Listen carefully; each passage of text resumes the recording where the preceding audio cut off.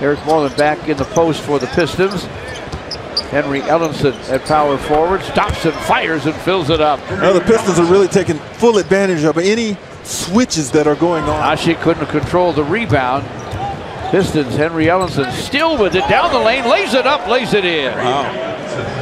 Eric Moreland was an option, but as Ashe again was trying to get back defensively. Stanley Johnson shovels to Henry Ellenson for a long gun. It goes, rattled that baby home, didn't he?